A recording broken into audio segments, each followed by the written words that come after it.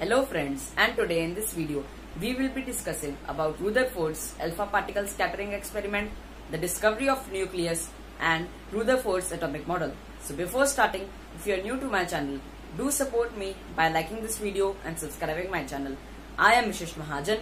You are watching Easy Learning with Vishisht. So let's start.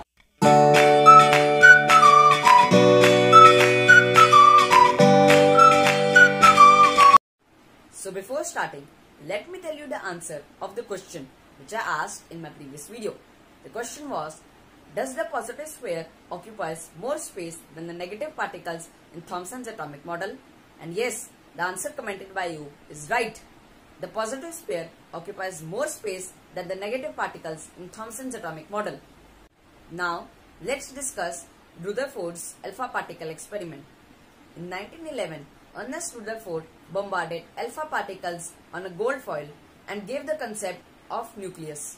The observations of this experiment were, most of the alpha particles passed straight through the gold foil. Some of the alpha particles got deflected and came back with large and small angles respectively. Only a few alpha particles, about 1 in a 20,000, were deflected in a straight line. Based on this experiment, Ernest Rutherford concluded that Thomson's atomic model could not be correct because of the following reasons. Most of the alpha particles passed straight through the gold foil. This proves that atom has mostly empty spaces. Since a very few particles were completely bounded, the atom could not be spread in the form of a sphere. The thinly positively charged core was later named as nucleus.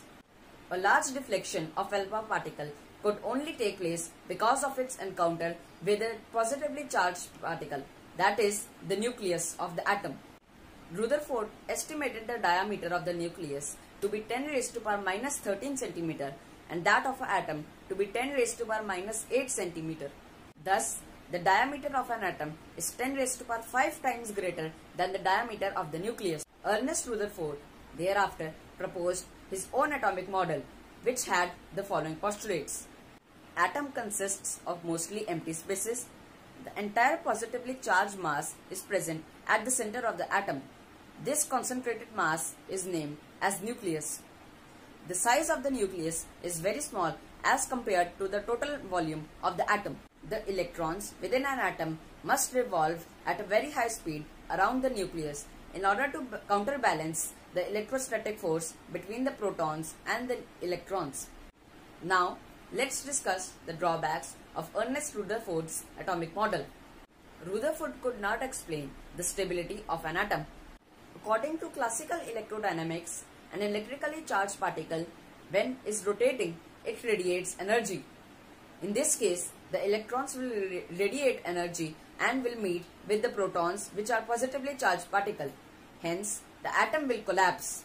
However, the atom is quite stable. After Ernest Rutherford, in 1913, Niels Bohr also proposed his atomic model. We will discuss his model in the next video.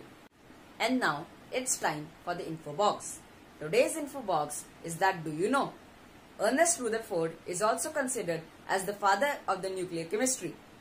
And now, it's time for today's question. Today's question is that what could be another name for Ernest Rutherford's atomic model? Do let me know in the comment section below.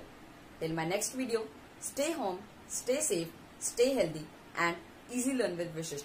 Thank you.